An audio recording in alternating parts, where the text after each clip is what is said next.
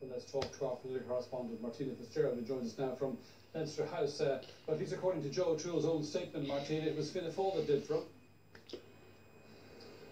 That's right, but you could argue the point, I suppose, because the general feeling here in Leinster House and the general question that people have been asking over the last 24 hours is when, not if, he would go. And that is telling, because I think most people of all political persuasions would say publicly and many privately that he went too far. It was an own goal. And he said in his own statement that a week is a long time in politics, and it certainly is in this case, because last week, when he was announced as chairman of this commission, it was seen as a good appointment, a clever appointment.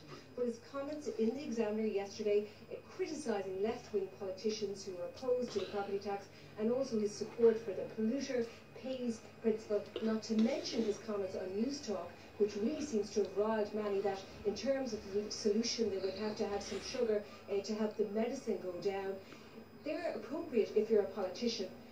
In the current thrust of a political debate, they're not perceived as appropriate if you're a former politician heading up an independent commission on what really is one of the most contentious issues in Irish politics. And I suppose the writing was on the wall last night, because that statement by Fianna Fáil asking him to consider his position was foreboding, and it's understood that Barry Cowan went to Simon Coveney yesterday evening and basically said he should go. So they did seek his scalp, but many would argue it was by his own hand. And this has opened up now the debate, because Sinn Féin and AA, People Before Profit, have quickly and sharply come in this evening and basically say that the Commission should go. However, what is most surprising, I think, about this debacle is that Joe O'Toole is in the centre of it, because he is well liked, well respected, a seasoned operator, and tough but fair, and a straight talker, and perhaps on this occasion he has talked himself out of this particular gig. Martina Fitzgerald, Leinster House, thank you for that.